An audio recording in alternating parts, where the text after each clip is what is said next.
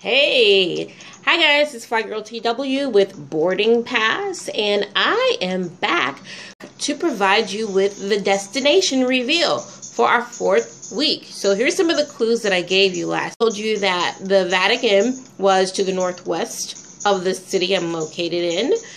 90% of occupations in the city are farm related.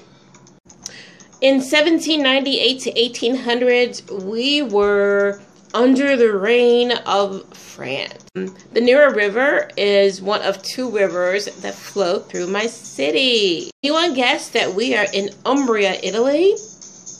Well, if you didn't know, now you do, right? Let me tell you a little bit more about Umbria. Umbria is full of culture and history. It's known as a gastronomic place to be. So, wonderful eats. This is one of the highlights. If you're someone who loves to eat and loves to try a variety of things, Umbria is definitely one of the places that you want to go. I mean, it's in Italy, and they love to eat, but they love to cook for others, and so they want to put out their best for their guests. So if you love to eat, Umbria certainly should be on your list of places to go with lots of eating involved.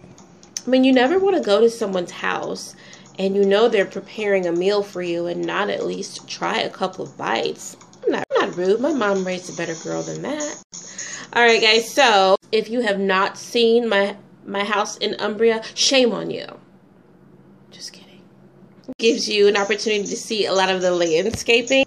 The acting is very charming, and I could go on and on talking about Umbria, but I won't because we have the rest of the world to visit. So, I am Fly Girl TW for Boarding Pass, and I will see you next time, guys. Remember to fly high. Take care.